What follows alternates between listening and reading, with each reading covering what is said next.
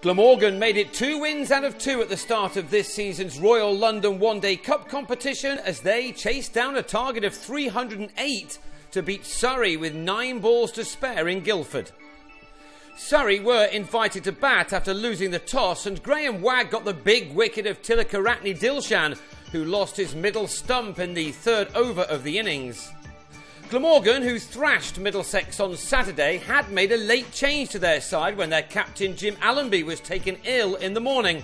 An excellent all-rounder, especially in the one-day format, he was bound to be missed, and Surrey hoped to take advantage as Stephen Davis and Jason Roy raced the score along to 79 in the opening 13 overs with some scorching stroke play.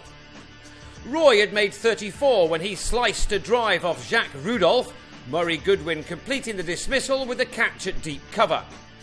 In the next over, Vikram Solanki was sent back by Davis to be run out for a single, with his side on 82 for 3 after 15 entertaining overs. Much of that entertainment had come from Davis, who reached his 50 off his 43rd delivery with a single off Dean Koska just after he'd struck his 8th boundary in what was a knock which had given his side a speedy start to their innings. But in the next over, the 18th, he nicked off to Andrew Salter, leaving with his side on 100 for 4. Losing wickets at regular intervals was holding Surrey back a bit. They next lost Gary Wilson, who 8 runs later top-edged a sweep off Koska to Goodwin. 9 overs then went by without a boundary as Glamorgan began to squeeze, but Azam Mahmood began to open up to help take the total to 143 for 5 with 20 overs remaining. Mahmood and Rory Burns needed to consolidate before going for a dash in the last few overs of the innings. Burns had hit only 1 boundary off his first 57 deliveries, but he then went after James Harris with a couple of classy drives through cover and down the ground. At last, a good partnership was developing for the home side, one of the favourites to take the road to Lords this year. Both of these men made 50s. Mahmood got to his off 53 balls, an innings including 5 fours, proving that good scores made at a good pace can still come after taking time to bed in at the crease. Burns also proved that. This shot took him to his first one-day half-century of 72 deliveries. He'd found the boundary on only 4 occasions, but had set up the innings nicely, taking the total to 222 for 5 with 10 overs remaining. Mahmood was out in the next one for 57 as he was trapped in front by Koska, but he had given the rest a chance to have a real go. Burns began to do just that.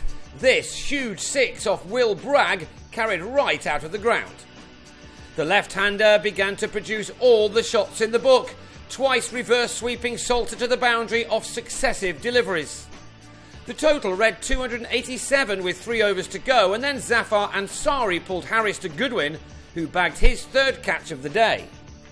Burns was out for 87 in the penultimate over. His 95th ball was his last one. Going a little too far across his stumps, he was bowled by Wagg, but it helped his side make a more than handy 307 for 8 from their 50 overs.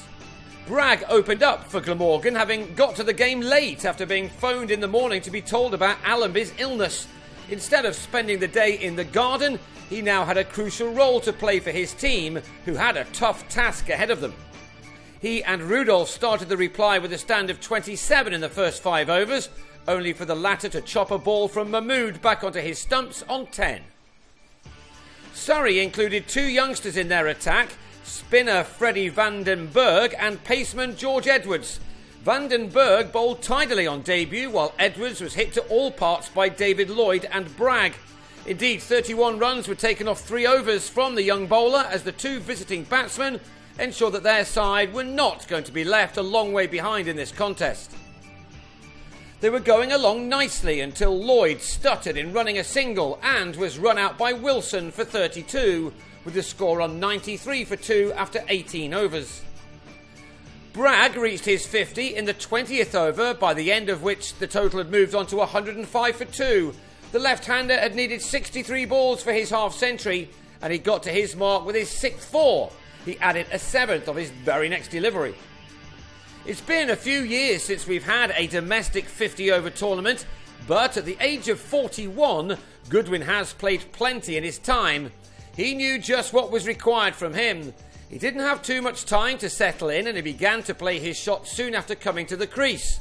It was his knock which gave his side a real chance of chasing down this large target to give last year's beaten 40-over finalists a real chance of recording back-to-back victories. With 20 overs left, Glamorgan had reduced the target down to 141, with Bragg striking the first 6 of the reply off Dilshan. Goodwin got to his half-century, the 82nd time he'd got that far in the one-day arena, off 50 balls. He'd struck 8 fours in that, and then added 2 more and a maximum in the next over, bowled by Edwards. The 200 was brought up in the 34th over, but in the 36th, Goodwin, on a 74 made from 65 balls, mistimed a pull off Stuart Meeker and was caught by Edwards. It was now that Surrey threatened to pull this game back in their favour. Meeker struck again in his next over as Bragg somehow edged behind to go for 88. Burns took another good catch behind the stumps off Meeker to then remove Chris Cook for 8. Before 3 balls later, Ben Wright edged Ansari to Dilshan to go for a duck. And when Mark Wallace gave Meeker his 4th wicket by skying a catch to Ansari, Glamorgan were left on 268 for 7 with 33 balls remaining. 39 more were wanted as we entered the last 5 overs after the Welshman had lost 5 wickets for 52 runs in 9 overs, but Wagg and Salter kept their heads and found boundaries just when they were needed. They brought the target down to just 7 runs off the last 2 overs. And they needed only 3 balls of the penultimate one to get their side over the line. Wagg hitting 37 off 35 balls to take his side to a very impressive victory on a day where a good crowd in Guildford was royally entertained. Glamorgan got to 308 for the loss of 7 wickets after 48.3 overs to take this game by 3 wickets with 9 balls to spare and to move to the top of Group B with 2 wins from 2. They now take on Nottinghamshire in Cardiff and a day-nighter on Wednesday for a repeat of last year's final, while Surrey head across the Thames to Lords for a local derby with Middlesex on Thursday.